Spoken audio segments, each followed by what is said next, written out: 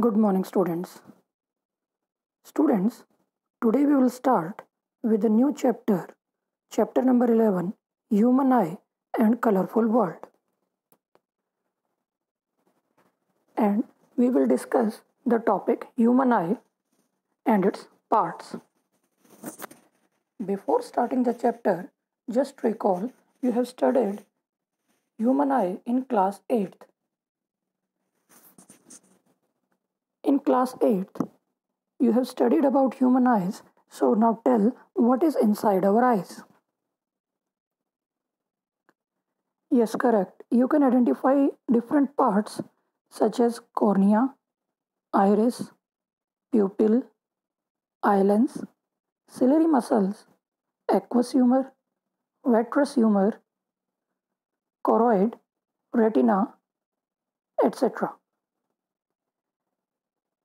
We can see things only when light coming from these things enter our eyes. Yes, after reflecting from these things, when light enter our eyes through pupil, we can see these things.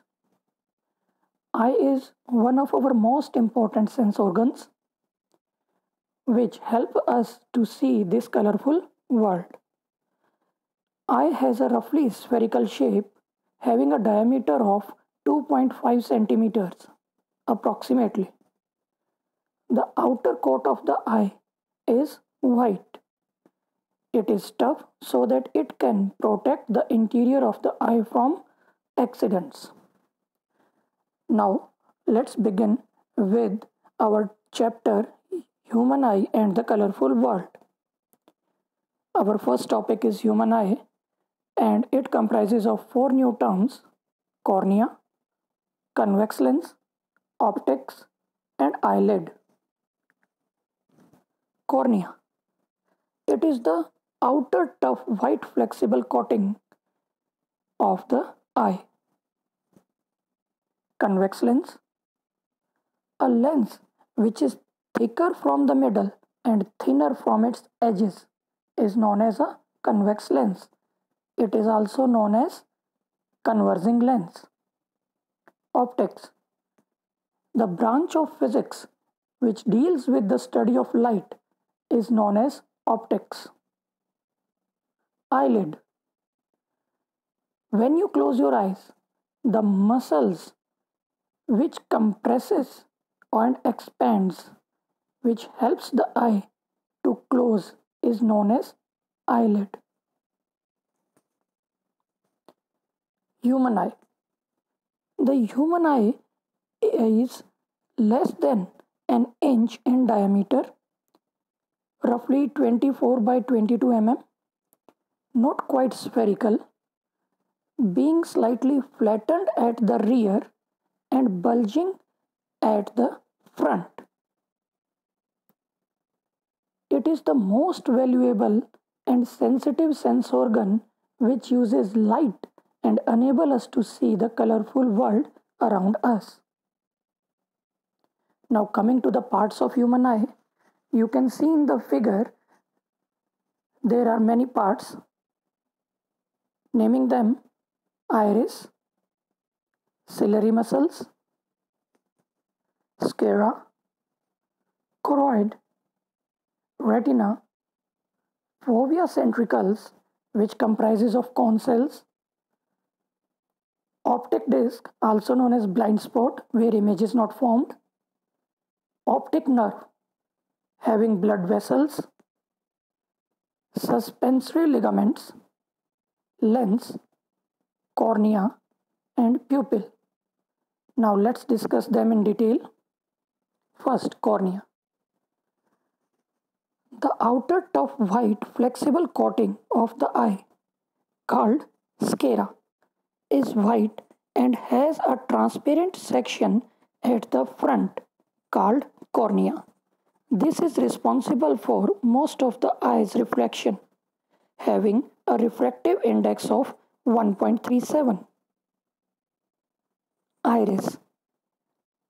The colored iris, made from circular and radical muscles, controls the intensity of the light reaching the retina and protects the eye in very bright conditions by controlling the diameter of pupil. It gives color to the eyes. You can see in the figure blue colors, green colors and brown colored eyes. Pupil. The pupil is the central empty part of the iris and it can vary in diameter from 2 mm in bright conditions to 8 mm in darker conditions.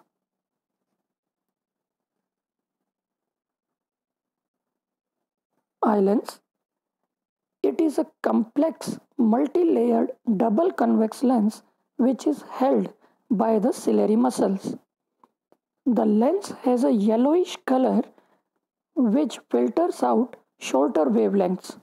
The eye is not as sensitive to shorter wavelengths as to longer wavelengths. Ciliary muscles. To view distant objects, the ciliary muscles expand to make the lens thinner. And to view closer objects, the ciliary muscles contract to make the lens thicker. And for the normal eye, an object placed at 25 cm in front of the eye is said to be at least distance of the distinct vision. With age, ciliary muscles tends to deteriorate and hence our far view and near view also shifts. That's why you have seen that some old age persons wear spectacles. Aqueous humor and vitreous humor. The eye contains the fluids aqueous humor, a clear salt water solution with a refractive index of 1.336, and vitreous humor, a gelatinous substance with a refractive index of 1.337. Choroid. Inside the tough sclerotic wall is a dark layer. The choroid, which is well supplied with blood vessels, absorbs stray light. A thin layer of 0.1 to 0.55 mm thick of light receptive cells cover much of the inner surface of choroid. Retina. It contains about 20 crores nerve cells. Near the back of the retina are photoreceptors. Two types of receptors are found there: cone-shaped cells and rod-shaped cells.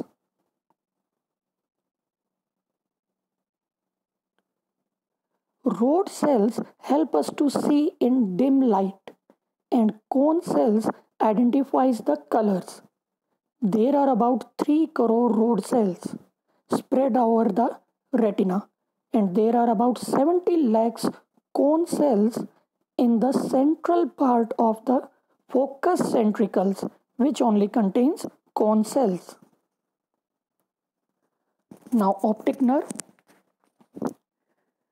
Whatsoever the image is formed on the retina is converted into electrical signals, which is further taken up to the brain by optic nerve. Where these nerves join the eye, the retina, there forms a blind spot. Whenever the light falls on this optical disc, this blind spot, no image is formed, as if there is no rod cell and cone cells present here. So this spot is known as blind spot. As you can see in the figure, there is an object and the image formed of this object is inverted. This inverted image, this information is converted into electrical signals. Optic nerve take these electrical signals to the brain. Further, the brain processes the image and makes it upright by again inverting the information.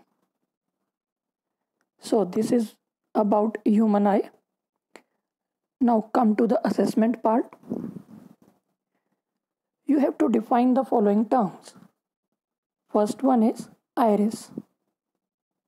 Yes, these are colored cells, circular and radical muscles which gives color to the eye. Eye lens. A double convex, multi-layered complex lens which is held with help of ciliary muscles. Pupil. It is the central empty part of iris. Optic nerve takes information from the eye to the brain, and this information is in the form of electrical pulses. Blind spot. The place where optic nerve joins the eye and no rod cells and cone cells are present there. No image is formed on blind spot. And the last one is retina. Yes, it acts as a screen. Image is formed over retina, having about 20 crores of nerve cells. In the last summary, human eye is very important organ which makes us unable to see this beautiful world. Cornea is front and transparent part of eye. Pupil controls the amount of light entering the eye. Ciliary muscles hold the eye lens in proper place and controls its focal length. And in the last, there is homework for you. You have to solve assignment number 22. Thank you.